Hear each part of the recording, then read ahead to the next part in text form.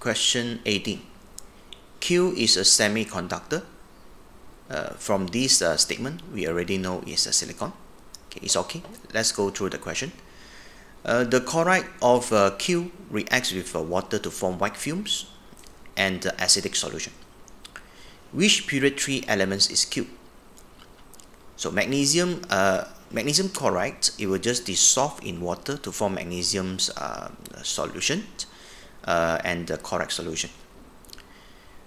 Okay, for the aluminum chloride, once it dissolved, it will form this hexa-aqua aluminum ion. This is a complex ion, and it will further dissociate. One of the H2O further dissociate to form this H+. It will form acidic solution.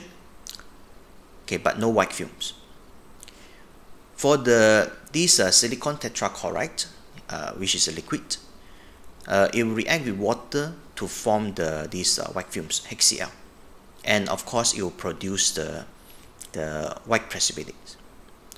For the PCl5, it will react with water, form the phosphoric acid, and HCl is still a white fume. So answer A must be C. Okay, that's all. Thank you.